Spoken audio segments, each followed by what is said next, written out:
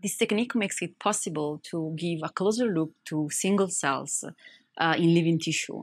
By tracking and manipulating single cells, we can better understand tissue formation during development. Visual demonstration of this method enables potential users to decide if this technique could be helpful for their work. Additionally, it makes it possible for users to see how the application is run, which would be difficult to grasp from the text alone.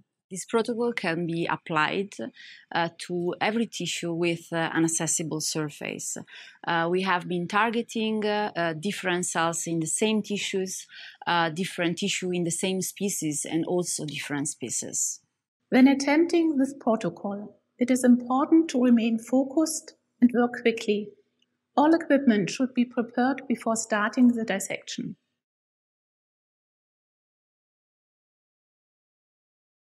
Begin by installing the auto-injector software and pulling the microinjection pipettes from borosilicate glass capillaries with the micropipette puller. Store the pipettes for up to 3 days protected from dust. Melt 3% wide-range agarose using a microwave oven. Do not let the agarose solidify by keeping it in a water bath at 37 degrees Celsius.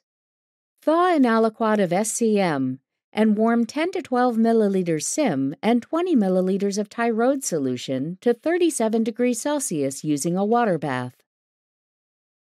Mix the fluorescent tracer with the other chemicals to be injected. Then centrifuge the microinjection solution at 16,000 times G for 30 minutes at 4 degrees Celsius. Collect the supernatant and